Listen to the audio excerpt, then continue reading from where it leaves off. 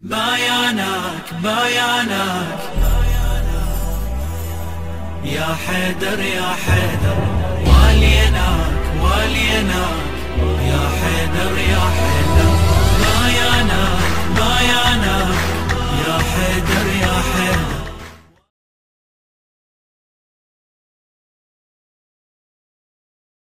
في هذا الحديث أعزائي تعالوا معنا إلى صحيح البخاري الجزء الأول صفحة 94. هذا الحديث أعزائي ورد في موارد متعددة من صحيح البخاري. الرواية هذه واردة في كتاب الوضوء، باب الغسل والوضوء في المخضب والقدح والخشب والحجارة.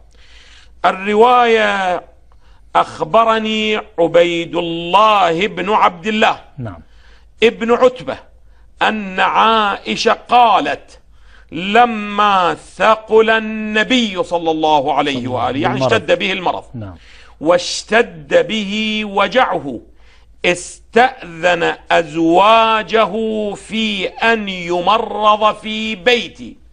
هسه من يثق بالبخاري يستطيع أن يثق بمثل هذه الروايات، أما ما اتضح من خلال الأبحاث السابقة وبحثها واقعا لا بد الإنسان أن يشكك في كل ما ورد في هذه الأحاديث التي فيها جر النار إلى بعض الناس وإبعاده عن بعض آخر. جيد. قالت: لما ثقل النبي واشتد به وجعه استأذن أزواجه في أن يمرض في بيتي فأذن له، يعني أزواجه أذن له. فخرج النبي صلى الله عليه وآله بين الرجلين، باعتبار كان مريض فيحتاج إلى من يتكئ عليه، بلي بين الرجلين تخط رجلاه في الأرض. عائشة تقول: من هما؟ لا يمكن أن نقال بأنه تذكرت أحدهما ونسيت ماذا؟ الآخر، ولكنه الرواية هكذا تقول: بين عباس ورجل آخر، لا تشير إلى الرجل الآخر. من؟ عائشة. قال عبيد الله الذي قال أخبرني، هو اللي ناقل الرواية عن عائشة. قال عبيد الله: فأخبرت عبد الله بن عباس أنه عائشة تقول: من الرجل؟ فقال: أتدري من الرجل الآخر؟ قلت: لا. قال: هو علي. ولكن عائشة لا تريد أن تذكر اسمه. هسه الآن إلى هنا قد يقول قائل: لا تريد أن تذكر اسمه، إلى الآن احنا ما عندنا أحسن لا نريد أن نحاكم، والرواية ذيلها موجود، وهو أن الرجل الآخر الذي كان يتكئ عليه الرسول الأعظم صلى الله عليه وآله في مرضه هو من؟ هو علي بن أبي طالب. طبعا هذه الرواية أعزائي واردة أيضا في الجزء الأول صفحة 271، وفي الجزء الأول طبعا رقم الحديث 665، وفي الجزء الأول صفحة 280 رقم الحديث 687، وفي الجزء الثاني صفحة 422 و423 صفحة رقم الحديث 2588، وفي الجزء الثالث صفحة 446 الحديث 4442، وفي الجزء الرابع صفحة 277 رقم الحديث 5741.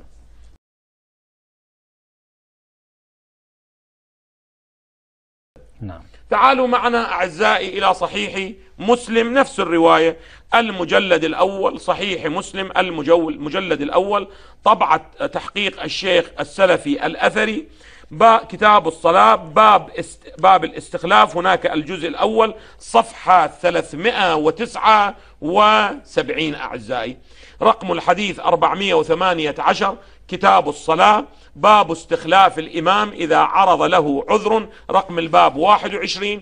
الرواية نفس الرواية، عبيد الله بن عبد الله ابن عتبة ابن مسعود أن عائشة زوج النبي قالت: لما ثقل رسول الله واشتد به وجعه استأذن أزواجه أن يمرض في بيتي فأذن له، إلى أن تقول الرواية: بين عباس بن عبد المطلب وبين رجل آخر. قال عبيد الله: فأخبرت عبد الله بالذي قالت عائشة، عبد الله بن عباس. فقال لي عبد الله بن عباس: أهل تدري من الرجل الآخر الذي لم تسمي عائشة؟ قال: قلت لا. قال ابن عباس: هو ماذا؟ علي. هو علي. وأيضا كما ورد ماذا في صحيح البخاري. طيب. أيضا توجد إضافة أو لا توجد إضافة؟ لا توجد إضافة. نعم. يعني الآن عندما ننظر نجد بأنه صحيح البخاري ومسلم اتفقا على هذا.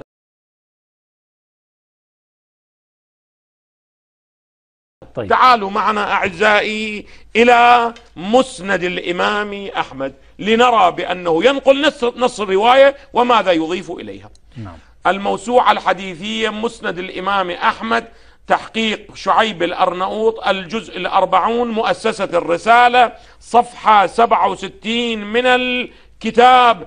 الرواية نفسها، التفتوا، عن عبيد الله بن عبد الله عن عائشة قال: مرض رسول الله في بيت ميمونة فاستأذن نساءه أن يمرض في بيتي فأذن له، فخرج رسول الله معتمدا على العباس وعلى رجل آخر. نعم. لأنه واقعا هنا أنا بودي أن أشير للمشاهد الكريم، هنا قد يسأل المشاهد لماذا أن عائشة تذكر العباس ولا تذكر الشخص؟ واقعا سؤال هذا. نعم. يعني عندما تشير، يعني واقعا لم تكن تعرف علي بن أبي طالب لا مثلا، تطيب نفسها لا بد أن نعرف لماذا. نعم. قال معتمدا على العباس وعلى رجل آخر ورجلاه تخطان في الأرض، في صفحة 68. وقال عبيد الله: فقال ابن عباس: أتدري من ذلك الرجل؟ هو علي بن أبي طالب. إلى هنا مسند أحمد متفق مع صحيح البخاري وصحيح مسلم. نعم. ولكن انظر إلى الإضافة. أولا لابد أن ينظر المشاهد الكريم، يعبر عن الحديث الأرناؤوط، يقول: إسناده صحيح على شرط الشيخين، يعني نفس السند الذي ورد في البخاري ومسلم، لا أنه شيء آخر. نعم.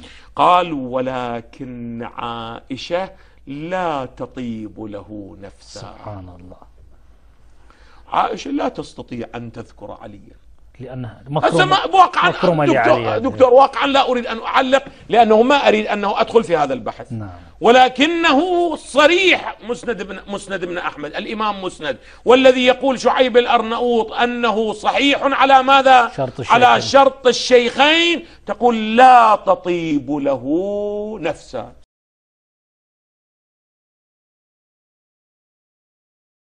هذا المعنى بشكل واضح وصريح.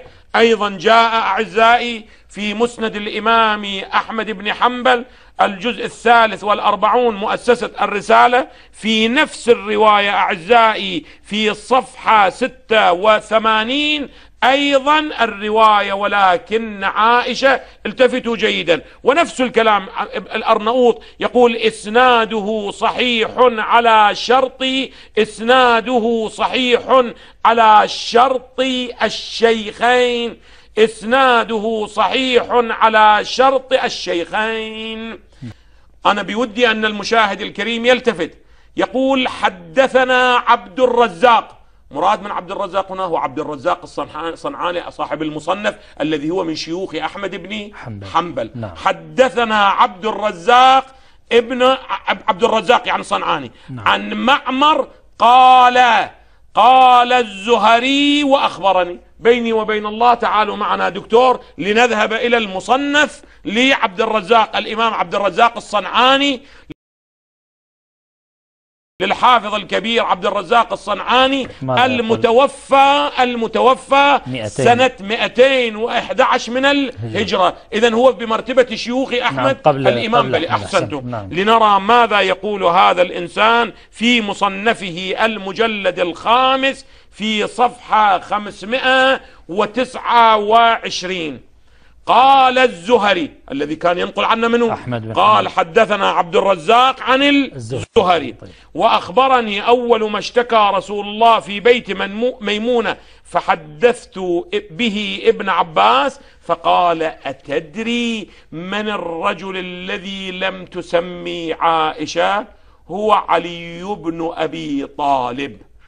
إلى هنا اتفق ماذا مع البخاري ومسلم ومسند أحمد. ولكن عائشة لا تطيب له نفسا إلى هنا متفق مع مسند أحمد. نعم. ما هي الإضافة؟ لا تطيب لها نفسا بخير.